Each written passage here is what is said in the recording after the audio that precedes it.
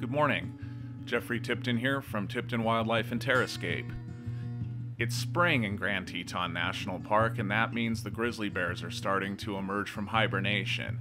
There is no grizzly bear more famous than Grizzly 399. I've been very fortunate to have encountered and photographed this national treasure several times over the years, and I frequently get asked how I can tell if it's Grizzly 399.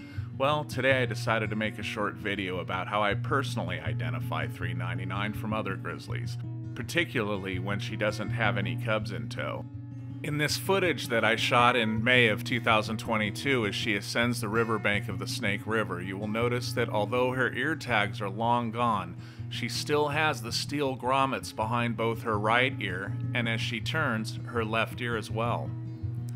She is the oldest known grizzly bear in the park and will wear these grommets like crown jewels for the rest of her days. And that is one method that I use to identify Grizzly 399. I hope you found this video informative and helpful in your own search for the famous grizzly.